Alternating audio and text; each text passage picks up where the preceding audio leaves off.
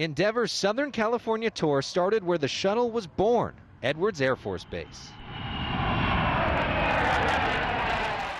The takeoff was so spectacular, Palmdale residents and even some ABC7 reporters couldn't contain their excitement. Whoa! It feels like you can reach out and touch it. Look at that! Then it headed for the beaches of Malibu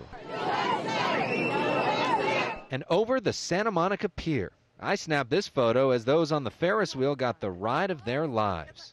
I am so proud to be an American. Nothing says L.A. quite like the Hollywood sign. Those at Griffith Park saw it pass by the sign not once, but twice. It was the most beautiful show I ever seen. It was just right here, and I couldn't believe it. In this photo, hikers at Runyon Canyon look like they could almost reach out and touch it.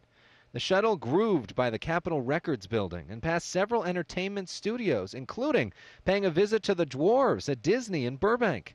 In Anaheim, everything at Disneyland basically stopped for a few seconds. We've been all morning tracking it, postponing rides just to see it. The space shuttle even soared over Space Mountain. I got to see a real spaceship fly by, the happiest place on earth. For the sports fans, the shuttle did a stadium tour, Dodger Stadium, Angels Stadium, and the LA Coliseum. Then a look at the downtown skyline that looked like special effects from a movie.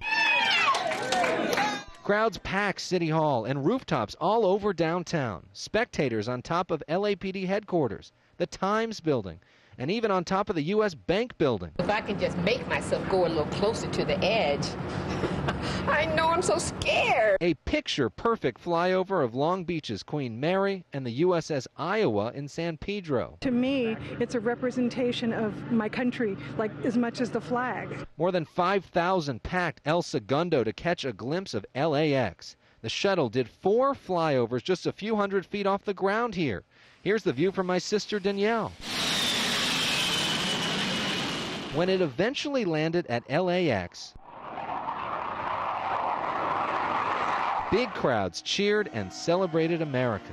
Then, an American flag pops out the window of the 747 guiding Endeavour on its final mission.